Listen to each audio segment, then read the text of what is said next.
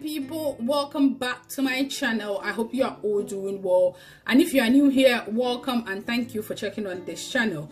So today's recipe is very simple. I'm frying yam today, which I'm pairing with fish, but you can pair with chicken and anything that you prefer, or you can have it alone and just drink water. It sits. And yeah, so I'll use the flour for my fish and curry powder to fry the fish. So if you haven't subscribed yet, please do, and let's get popping with yamness. As I always say, no long talk biao,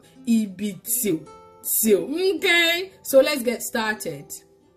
I'm going to rub the curry powder on the fish, both sides and inside. I've already washed the fish with salt and water.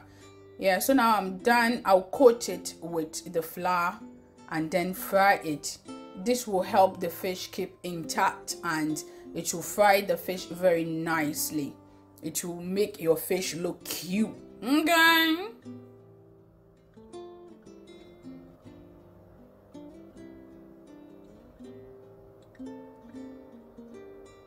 Yeah, so I'm done. It's ready to be fried.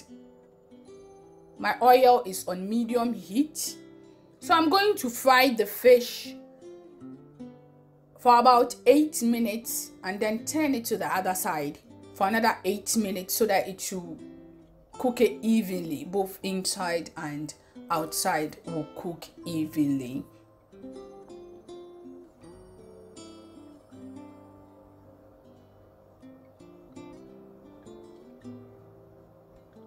Yeah, so my fish is done now. I'm going to remove it and then place it on paper towel so that it will remove all the excess oil left, and then fry my yam.